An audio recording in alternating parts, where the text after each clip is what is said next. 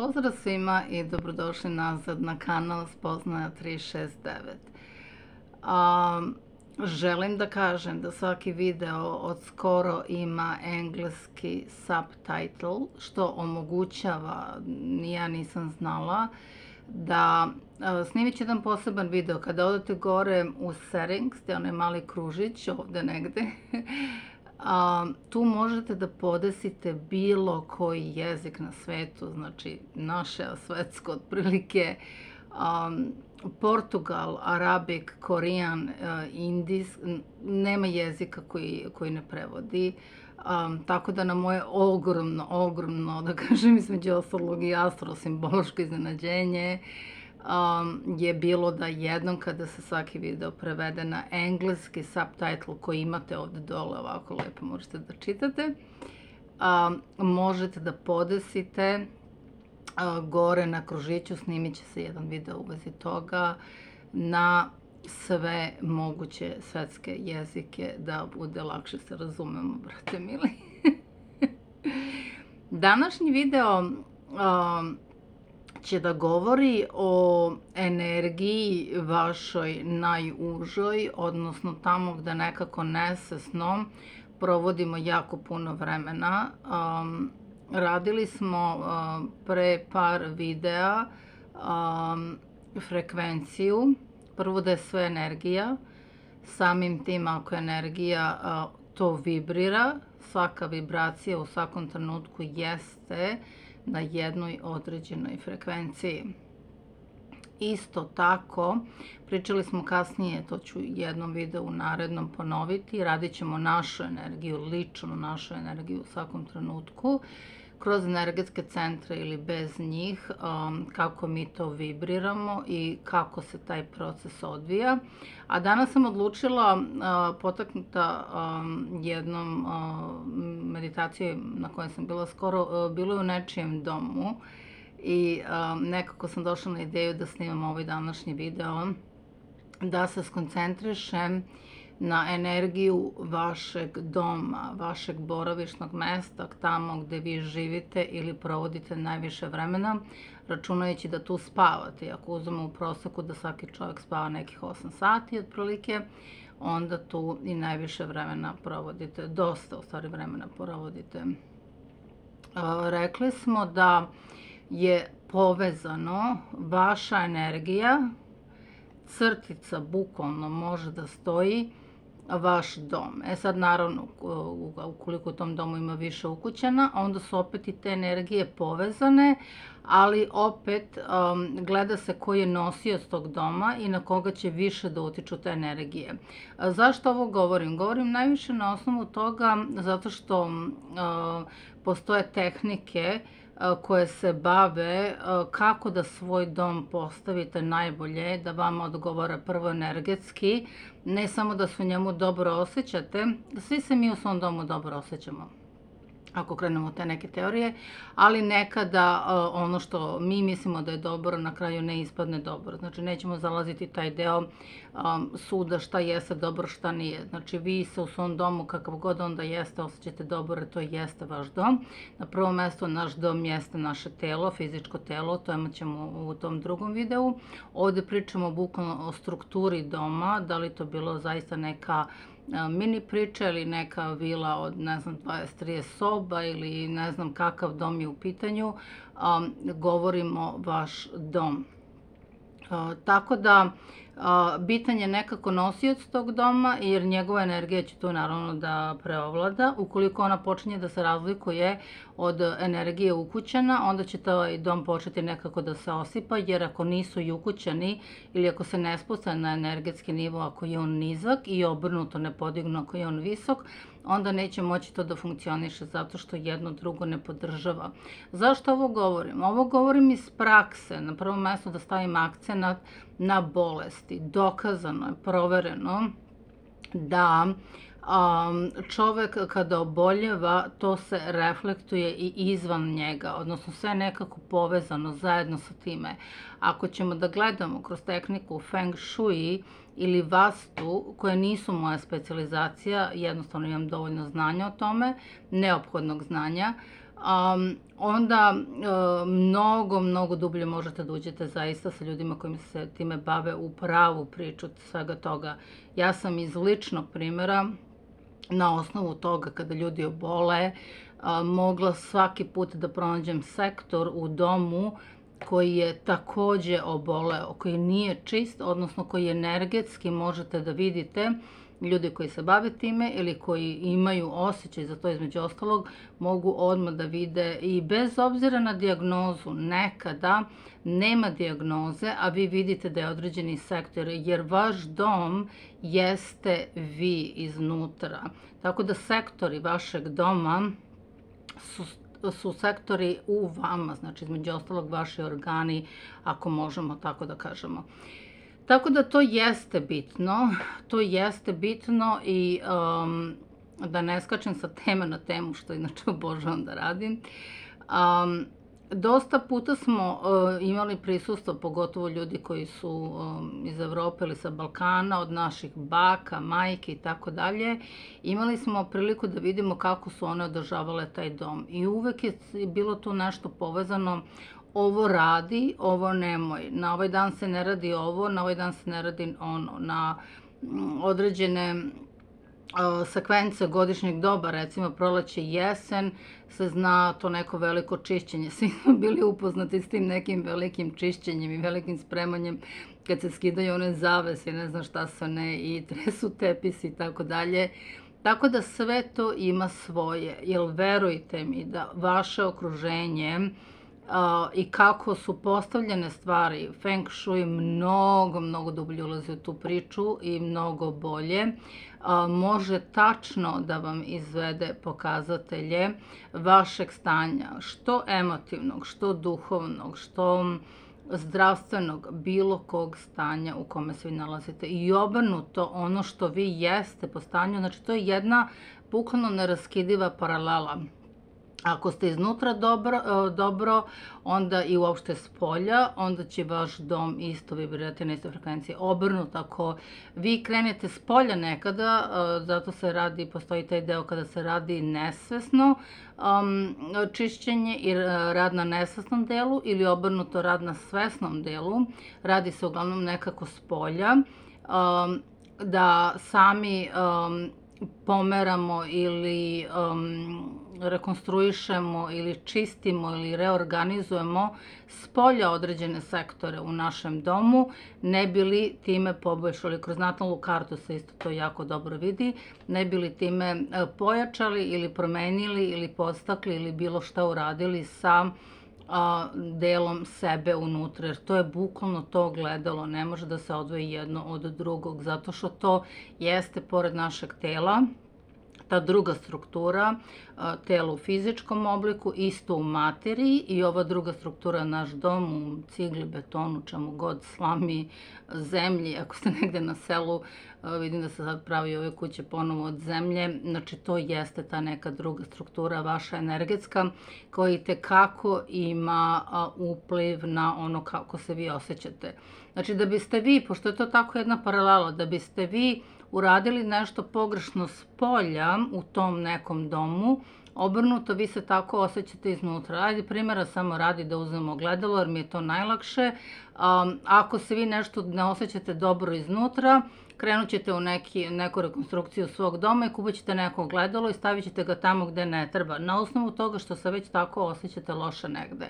Primjera radi, znamo da su to neke spavaće sobe gde ne bi trebalo da se drži, i posebno strane sveta, 4 strane sveta koje se tu računaju isto između ostalog, i onda taj koncept tog trenutka počne samo da pojačava već ovu jednu određenu frekvenciju. Znači vi ste prvo morali unutar negde da se osjećate tako da biste odreagovali, akcija na reakciju na to, i kupili to neko ogledalo ili neko iz jednog dela stana, sobe ili bilo gde, pomerili taj drugi sektor gde se ne osjećate najbolje. I onda to krene samo da podržava jedno drugo. Ako to vi ostanete tu na toj frekvenciji da niste dobro i to se pojačava i krene na dole, to ogledalo će tamo da stoji i samo će da potpomaže. I onda onaj ko se bavi Feng Shuijem ili vastu, odmah kada dođe vidi i može da kaže to ogledalo na tom zidu ili toj na osnovu vaše natalne karte, na osnovu nekih drugih pokazatelja, može odmah da kaže to ogledalo ne bi trebalo tu da stoji. Ako ste vi spremni da zaista krenete nazad, gore, da se osjećate bolje, literalno tako radi, onda ćete vi poslušati tog nekog ili već nesvesno, ako već krenete sami da se osjećate bolje, u tom procesu ćete negde nesvesno doći na ideju da, pa mogla ovo ogledalo da pomerim negde ili kako god da napravim neku drugu kreaciju u svom domu. Tako da jeste bitno. Zašto je bitno? Bitno zato što to jeste naše zdravlje, jeste naša projekcija, jeste energija i kažem, nekada neke stvari se nesvesno odrade, uđemo, recimo, uselimo se u neku novu kuću, u neki novi dom, dosta je poznato da ljudi rade radiosteziju na to, da rade viskom kakvo je to područje, da li ispod ima dobre vode, protočne ili loše. Isto tako se dovode ljudi koji rade sa energijama da osete to tlo i područje na kome ste vi kupili vaš novi dom i tako dalje. Poznato je isto, znači ranije da su se u beton, valjda kada se udarao taj kamen i baza, isto nekada neke životinje žrtvovalo između ostalog, ali kažem ima tu jako puno detalja u koje neću sada da ulazim. Jako dobro znamo da je bitna lokacija vašeg doma na prvom mestu, zato što ta određena koordinata na kojoj se vi trenutno nalazite i živite, ona gore isto ima negde svoju projekciju, odnosno gore se spušta na dole i opet ispod dole, znači ispod nivoa zemlje, ona isto ima tako, znači po jednoj toj vertikali, po tom preseku, u stvari gde se desio taj presek, ima svoju, kako bi rekla, vertikalu isto, gde se tačno zna. I vidjet ćete dosta puta, evo ja konkretno mogu da kažem da kada sam se preselila blizu okeana, odnosno uopšte koordinata na kojoj živim poslednjih ne znam koliko godina mi ekstremno prija. Zato što počela sam mnogo bolje da se osjećam drugačije. Svi koji su došli literalno od prvog do poslednjeg, ljudi koji me znaju i od ranije, iz ranijih priča i kasnije su mogli da potvrde samo to isto. Ja sam pustila da vidim, možda nisam htela ja da imam upliv. Dala sam da oni sami kažu da zaključe to isto i to se samo ređalo u nizu, znači, tako da najverovatnije ja sam došla ovde na Floridu posle određenih programa, posle određenih terapija, posle rada sa precima, posle rada sa Srbijom i uopšte svojom predačkom linijom, pošto sam rođena u Beogradu. I jednostavno, najverovatnije sam nešto tu dobro uradila i kad sam došla u Ameriku, nazad za Ameriku, sam automatski došla za Floridu. Znači, ta jedna određena frekvencija, bolja verzija mene, čistija verzija mene je odmah mene lansirala na tu frekvenciju gde sam se ja tada tog trenutka osjećala, što je samo pospešilo još bolji, kako bi rekla, još bolji osjećaj zadnjih, ne znam koliko, 10 godina, ne više od 10. Isto tako znamo da je to iz nesvesnog dela. Znači, vi se uselite negde, recimo, gde nemate pojma da li je neko nekad tu bio ubijen, da li je tu nekada bilo neko staro groblje. Znači, to su baš teške energije i to su baš dosta jake energije, ali vi očigledno u svom životu prolazite kroz određene faze i sami nekako na toj frekvenciji budete privučeni da živite na toj određenoj lokaciji. Isto tako znamo da je korisno da se taj dom stalno čisti. To smo malo pre rekli od naših baka, da li je to zaista da se tresu ti tepisi napolju ili šta god, bukvalnog čišćenja fizičkog, osisavanja, pranja i spremanja, do i između ostalog i energetskog. Znamo isto tako da u pravoslavnoj hrišćanskoj religiji dolazi sveštenik sa vremena na vreme da osveti dom i da energetski ga podrži, znači da je taj dom blagosiljan od stručnog lica, odnosno sveštenika između ostalog. Pale se sveće, pale se kandila, pali se tamjan, to sve podržava energiju doma. Raspored stvari u stanu, da li ima jako puno stvari, da li ima delova gde je i suviše, jer mi to sve radimo nesvesno. Jednostavno mi u tom trenutku mislimo da je to tako dobro i naravno tako odradimo. Na kraju se ispostavi da to nije bilo dobro i onda opet, kažem, idu promene dalje. Ima jako puno što možemo na tu temu manje više da pričamo. Pričali smo o bojama. Boja je isto jako bitna komponenta da bi trebala u vašem stanu da se nađe boja. Vi jeste boja i ta jedna određena boja vašeg energetskog centra, tih 7 koji su uzemljeni ovde sa nama, isto imaju svoju boju. Znači, manjak boje u domu, ne kažem da treba to da bude neko šarenilo, ali manjak boje u domu isto tako, između ostalog, znači da jedan određen energetski centar u vama nema dovoljno svoje jačine, između ostalog. Tako da, šta bi još mogli ovako da kažemo, i ja, pošto sam imala tu priliku da dosta, mislim, posetim te domove, ja mogu odmah automatski da osetim, jer to je vaša energija. Samo vaš dom je prezentacija vaše pojačane energije. Znači, neko ko vas doživi u trenutku, doživi vas, rekli smo, na određenom predstavljanju vas na određenoj percepciji, na određenoj energiji na kojoj vi vibrirate, i obrnuto kada vi uđete u nečiji dom, nekada je to, ja mogu da kažem, stvarno ekstrem bio u pitanju, da je osoba s jedne strane odavala jedan utisak i jednu energiju, projektovala jednu frekvenciju, ali da je dom pokazao sasvim nešto drugo. Ima i toga, znači ima i toga, opet kažem, zavisi gde je fokus. Da li u pozitivnom ili u negativnom, naravno može u oba. Tako da to jeste bitno. Neka ta energetska čistota vašeg doma jeste bitna, između ostalog. Ta velika čuvena čišćenja u proleće, posle te zimske energije koja se vodi da je stajala, je prisutna u svim religijama. Imate za jevrejsku pashu isto ide čišćenje, da mora malo da se počisti u našoj religiji, isto imate pred Uskrs da je veliko čišćenje i tako dalje. To se u stvari, između ostalog, energetski čisti ta jedna mrtva, zimska, hladna energija koja stoji, manje više se vodi da je energija koja stoji, zato što u zimu niti ima žetve, niti ima setve, nema ničega, u zimi se miruje, sve je pokriveno. Na izgled priroda jeste mrtva, odnosno pokrivena tim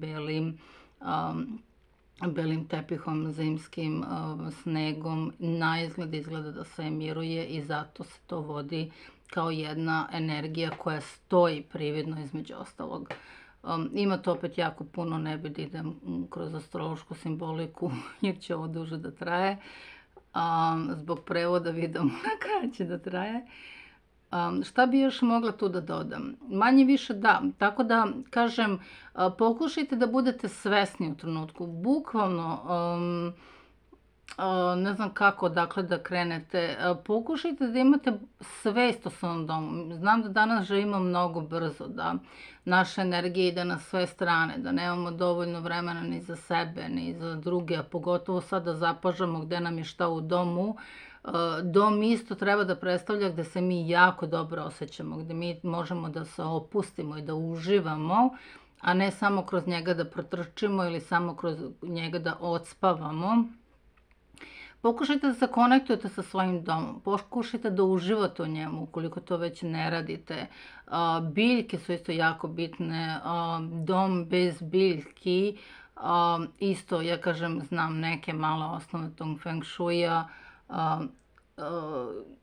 trebao bi svaki dom bar jednu biljku da ima. Znači, zato što to jeste prezentacija žive energije, između ostalog, i toj biljci vi morate da se posvetite, morate da ima dovoljno svetla, mora da ima dovoljno, ne znam, nege i vode i svačega. To znači da uopšte ne obraćate dovoljno pažnju na vaš dom, ako nemate barem jednu biljku. Ja ništa ovde ne sudim, niti mi ovde za cilj sada da si odemo na pijacu da kupimo neko cveće ili bilje, ali jednostavno tako jeste. Ja sam radila kažem, u svom radu sa svim energijama i na svim nivoima. Radila sam i sa biljkama i sa životinjama i znam moć i jačinu isto između ostalog tog energetskog rada kada vi u bašti imate sveži basil svakog trenutka i ruzmarin ili bilo šta dokuvate i obrnuto ako imate neku biljku u svom domu, prvo i zbog tog vazduha između ostalog i drugo to jeste prezentacija žive energije i smatram da bi svako u svom domu trebao da ima bar jednu biljku kao prezentacija žive energije između ostalog. Jer kažem, ako vodite jedan brz život, da vi nemate vremena, jedete brzu hranu, kući ne pripremate, jedete spremljeno iz nekih kesica, konzervi i tako dalje, ako protrčite kroz vaš dom i on vam služi samo da se, ne znam, istuširate, što ima ljudi, ja uopšte ne sudim, ja ovdje samo izvodim činjenice, to onda znači odmah automatski reflektuje kvalitet vašeg života između ostalog, ako vi nemate vremena, jer to je sve obaveza. Znamo svi da ako ima životinje je obaveza ili biljke, to je sve obaveza, ali isto govori dosta o vašem odnosu prema vama između ostalog. Ako imate neka pitanja, da dodate nešto, savete, izvolite na bilo kom jeziku, sad mi je barem dozvoljeno, koji god jezik hoćete da pričate, izvolite. I manje više, eto, to je to, kažem, ima jako puno, pokušala sam nekako da kažem sve, a da opet